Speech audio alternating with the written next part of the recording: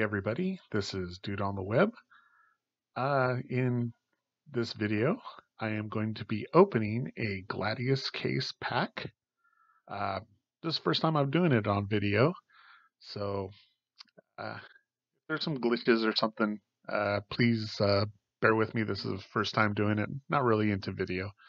So, Gladius Case packs are for brawls. So if you're a member of a what is it called, a guild, excuse me, if you're a member of a guild, you are able to purchase and use Gladius Case packs and cards in brawls, and it's just specifically for brawls. So we're going to go ahead and open it up and see what happens.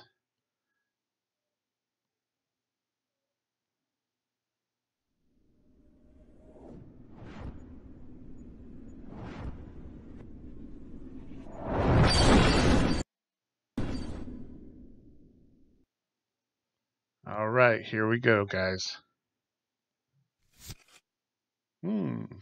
Common, not bad. Chimney wall stop, pretty good. Got reach, also the bloodlust.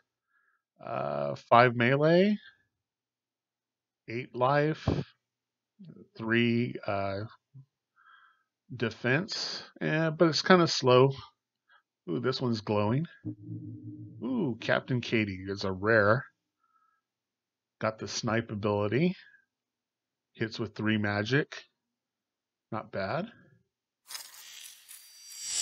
Oh, check that out. Got a gold foil. Nice. It's always a good day when you get a gold foil. Hugo's strong sword. Got shield.